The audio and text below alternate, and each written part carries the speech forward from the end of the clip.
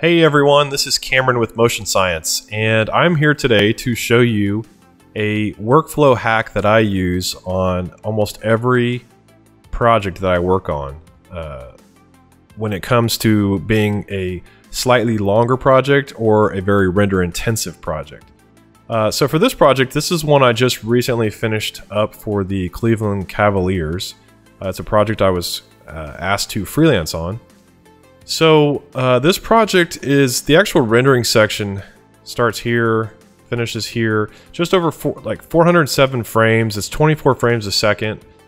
So that's what, 16, 17 seconds long, I believe. My math might be off, but anyways, not too long of a timeline.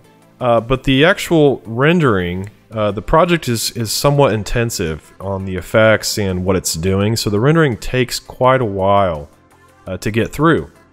So this hack is for rendering projects when you're dealing with clients, which is all the time, but a client that has a quickly approaching deadline and you're coming down to the wire and you know that the project's 90% there, but there's that extra 10% that the client is going to have last minute changes, things that need to be done very quickly at the last minute before the project actually goes out the door. Essentially, I render the sequence out as one long sequence, and then I fill in the blanks with last-minute tweaks that are requested by the client. How do I do that? Well, I just go to my sequence, I go to Composition, Add to Render Queue. My render queue has created an output here. My output module probably looks different than yours. This is one that I've set up as a default. But it doesn't matter, you just click on the output module. And instead of QuickTime, we want to render a PNG sequence. We can change things here like millions or trillions of colors. If you have an alpha channel, you can also do that as well. I don't have an alpha channel. This is only an 8-bit sequence, so I'm going to leave that millions of colors. I'm going to click OK. I'm then going to click on this output 2 to set my PNG sequence up. And here I have my folder structure set up. I've created a folder called PNG_SEQ for sequence. I'm going to leave, this is the composition name. These number signs represent the frame numbers. So when we render out a PNG sequence, if we're at frame 407, 407 will automatically be filled in here, 00407, so I know what frame it is. Hopefully that makes sense. I'll click Save. And I'll just go over here and click Render, and I'll be back in a second. Okay, so I'm back and the render finished.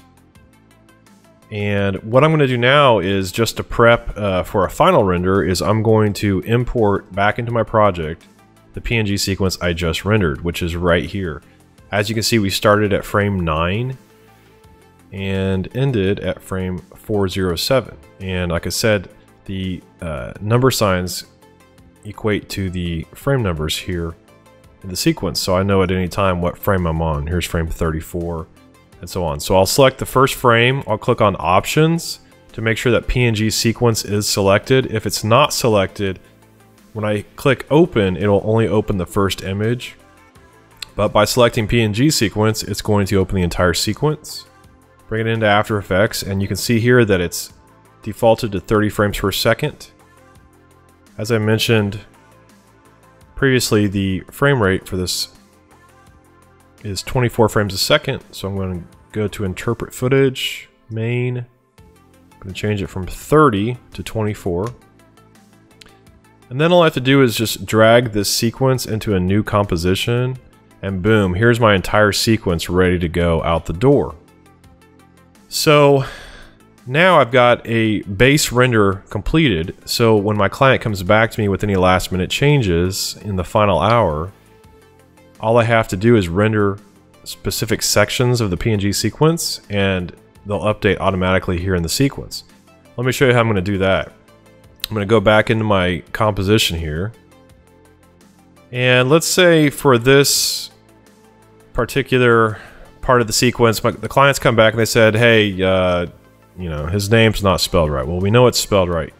But for demonstration purposes, I'm going to go ahead and change his name. And let's just make it K-Y-R-Y instead of I-E. So we'll go into the composition here. I'm going to change it here. Make it a Y. And there we are back in the composition. So now all we have to do is render the section from here, let's say, to here as it goes away. So I'll set my beginning and my end render points, and you can see they're here. And let me show you a little trick I have as well, which is a little hack I have as well, which is something, it's called the background render. This is a plugin you can get from aescripts.com.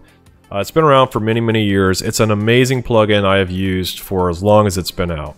What it does is it enables me to click this button, render what I need to render, but continue to work inside of After Effects.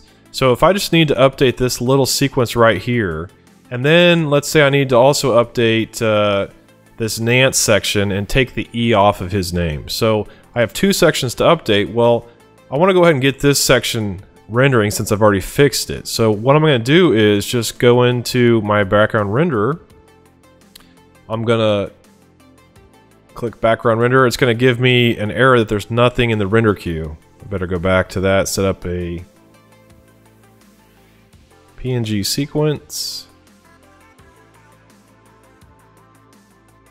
It's going to the same output, so it's just going to overwrite the sequence specific to this change. And I'll just go back, click background render again. It needs to save, and boom, there it goes. I'm on a Mac. It's launched Terminal. Terminal is going to start the sequence of rendering, and I think this only works on a Mac. So if you're on a PC, sorry guys, but there you go. See, it started with frame 46. It's going to continue on. You're going to see there's 46 where I started it. It's going to end right here at 93. So now that's rendering. While that's rendering, I need to go down here. Let's just say I need to change this section right here, and boom, boom, boom. I've made my changes. I'm ready to render this section now. So all I have to do is click on render, background render again. Boom, it's going to launch a second terminal window. You can see there's the first render going, and here's the second render starting up. And the great thing about this is I can set up to 8 of these background render processes going. I've got an 8-core machine. So it's going to go, and I'm going to continue to work away. And I'm going to come back here in just a minute. Oh, actually, before I do that, let me show you something cool about background render as well. Under Advanced Settings, it's a simple plugin, but if you click Advanced Settings, all these other options are going to open up where it has priority, if it's a low, medium, or high priority rendering, meaning how much your processing power of your computer is going to take. The memory usage, multiprocessing. This is the coolest part to me, post-render actions. If I click configure and I open it up, what this does is I can tell background renderer to notify me when the rendering is done. So if I need to set off a whole bunch of renders, I can step away from my computer and I know I'll get a notification that, hey, your renders are done, come back, get back to work.